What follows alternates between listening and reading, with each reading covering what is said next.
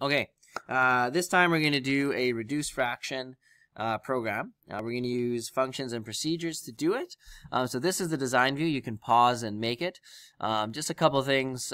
This text box, I'm calling it txt num. And then this one, I'm going to call it txt deno for denominator. And then I got button calculate. And I also got a label here to display the answer. And I just call it LBL answer. Okay, so we're going to go ahead and double click on that button and just insert our click event. And I'm going to leave the comments aside for now. So we're going to have to think for a moment. So what we got to do is we got to get these two numbers from the design view. And we're going to keep them because my answer is going to say something like the fraction and then whatever they entered reduces to, and then I'm going to give the answer. So I do need to keep those original values. So I'm going to go dim numerator as integer, and it's going to be the value from txt numerator.text, and then I'm going to go dim denominator as integer, and that's going to be the value from txt denominator.text. Okay, so now that we got those two things stored inside variables, I'm going to do this a little bit of a different way for you guys. I'm going to program this as if I didn't know what functions and procedures were. And then once I have my program working, I'm going to take it and I'm going to incorporate procedures and functions. So you kind of see the thought process that maybe goes into that. So we're just going to move along on our merry way. Our first step, if we write some pseudocode here, is going to be, let's just say I have my numerator is 12, my denominator is 16. So I need to figure out which one the smallest number is. Okay, because there's no point of me trying to divide 12 by 13. So my first step is, figure out which number is smallest. Because when I run my loop, I'm only going to go from 2 up to the smallest number. There's no point trying anything higher. So once I do that, I'm going to do a for loop that starts at 2 and ends at the smallest number. My for loop is going to have to sort of figure out for me basically whether or not my current divisor evenly divides each number. And we know that anytime we're talking about whether something evenly divides something else, we're going to use module division. Module division, right, equals 0. Right? So if we divide something and we look at the remainder, if the remainder is 0, that means it's dividing evenly. And that should basically do it. Once we have that, once we have our divisor, we're going to reduce our fraction using our divisor.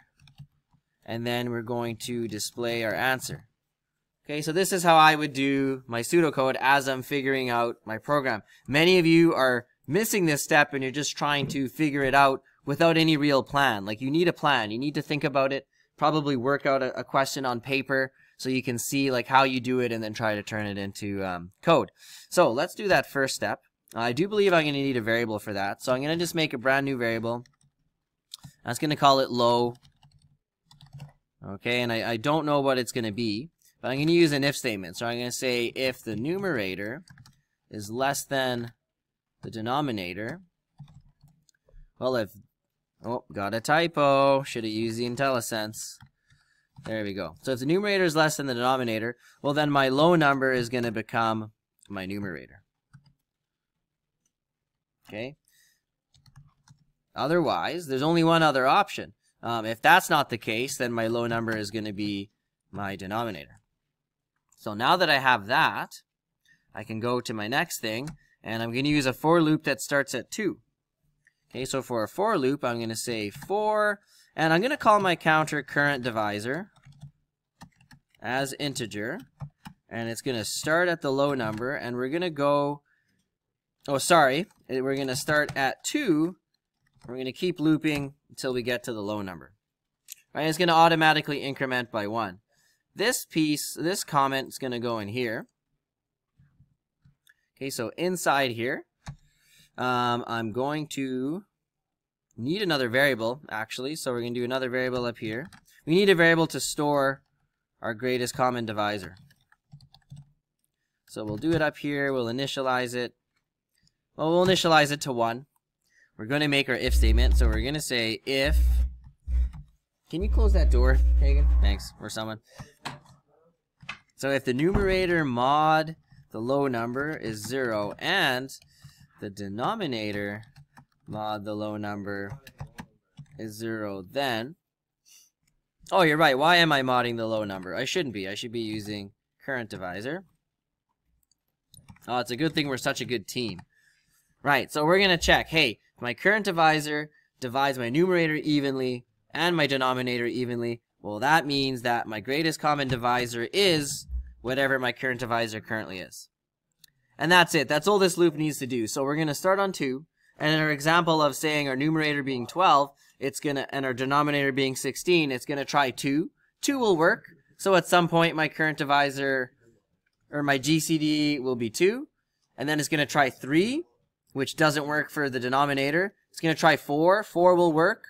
So my GCD will be 4 at some point. And then it's going to try 5, 6, 7, 8, 9, 10, 11, 12. Okay? And the only one that's going to work for both is going to be 4. Okay, now that we got our for loop all done, we're going to go ahead and reduce our fraction using our divisor. I'm going to go ahead and just make some new variables for that. So I'm going to go dim, I'm going to go reduced numerator as integer, and it's going to become what the current numerator is divided by my GCD.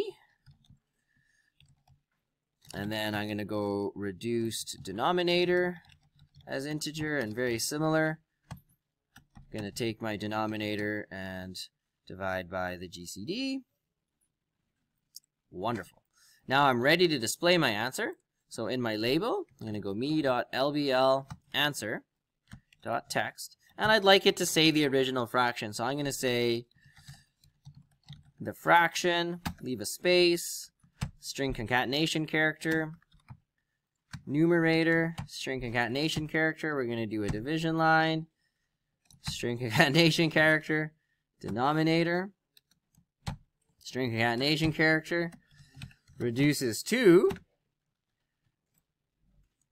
and then string concatenation character. We're going to go our reduced numerator and a division symbol.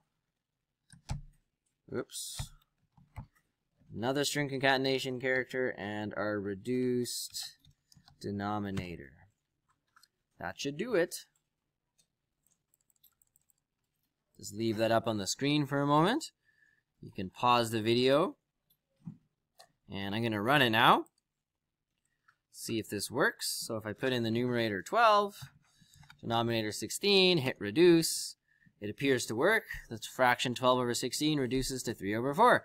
Thanks. Well, actually, we're not done yet. So what I did this time is I did it all just without any procedures or functions. I'm now going to go in and replace things with procedures and functions wherever it's appropriate. Okay, so now we're going to look at this. We're going to break it down. We're going to turn things into functions and procedures as we need. So basically, if you do your comments and your planning, that sort of helps you do that, because I look at this and I'm like, well, that's a task. So I could potentially turn this into a function. It'd be a short one. It might be a bit redundant, but just for the practice, it'd be good. So I'm going to turn this into a function. And I think my function is going to look something like this. I'm going to go dim low as integer. And then I'd like to make my function, I'm going to call it lowest. And for lowest to work, it's going to need the numerator and the denominator. So I'm going to pass it the numerator and the denominator to do its job. Okay, now everything is going to be underlined in red now because I haven't programmed this function yet. Okay, but I'm going to grab this code because I can basically use that in my function. I'm going to go outside my subprocedure and I'm going to go ahead and create my lowest function. Returns the low number between two integers. And that's very general, so I could use it in other contexts as well. So here we go, function lowest, and everything's going to be bival. And I'm just going to go ByVal numerator. Actually, I'm going to go ByVal num1 as integer just to make it as general as possible. And ByVal num2 as integer. And it's going to return an integer. Hit enter. And now you got your function. And I'm basically going to copy and paste that code in there. And it's going to change it. So I'm not calling it numerator anymore. I'm calling it num1. So I'm going to copy and paste that. So if num1 is less than, well, this should be num2. And I don't have this variable, so I'm going to go ahead and make it. So I'm just going to go dim low as integer. And in this case, the low number wouldn't become the numerator. It would be num1. That would be the low number. Otherwise, the low number is num2. And once that if does its thing, I can go ahead and return the low number. And we're done. Put a couple extra spaces in there so it looks nice. Alright, so we got our lowest function working. Let's go back and check. We can see here in our code that this is now no longer underlined in red. So the compiler's happy with it. And we're going to go ahead and turn this into a function. Because at the end of the day, this is really just going to return our GCD. Okay, so I'm going to try to make my function ahead of time. So I got my dim GCD as integer. Instead of making it become 1, I'm going to call GCD. And GCD is going to need a couple things to work. It's going to need my numerator and my denominator. And I think that's all it needs to work. So again, that is going to be underlined in red. Let's copy and let's cut this cut that code out. And we're going to go down below and we're going to make another function. So we're going to go function GCD. And again, I'm going to generalize it. So I'm going to go num1 as integer and ByVal num2 as integer. Now that I'm thinking, like GCD is probably pretty specific to numerators and denominators, but not necessarily. So I'm actually happy to call it num1 and num2. I'm going to pop my code in there for now, and we'll be changing the variables. Before I do that, though, I just want to put a little comment here and just say function GCD returns the greatest common divisor between two numbers. All right. Now, here's the nice thing about functions. So I need to know the low number. Okay, so I have options. I can either pass the low number to this function, or I can call this function again inside here. I'm going to choose to just pass the low number to the function. Okay, so we're going to tack that in. So down here, inside my function GCD, I'm going to go comma and add a ByVal low as integer. And there's advantages and disadvantages to doing this. Like if I want this to be a standalone function that does everything I need to do for GCD, I would probably want to do this inside the function. But because it's inside this program where I have my function lowest already, I'm just going to choose to do it this way. Okay? So we will continue to have our for loop. And now this is all going to work because we have a parameter called low.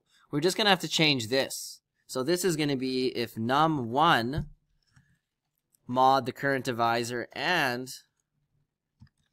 num2 mod the current divisor is 0, then my GCD is the current divisor. And I'm going to have to go ahead and declare a dim GCD as integer. And then once this for loop does its thing, we need to make sure we have return GCD because that is our answer that we're looking for. So there's not a lot of extra coding involved. We're just simply taking that one specific thing, putting it off in its own little function here. Okay, we do have an issue here. We can't have a variable called GCD and a function called GCD. So what we're going to do is we're going to replace this with the words greatest common divisor. I'm going to copy that. And then I got to do the same thing down here for the function name. And then that's going to get rid of all those errors. And now I have everything with functions, so I'm going to compile. And use my famous example of 12 over 16. We can see that it reduces to 3 over 4. Thanks for joining us. Bye-bye.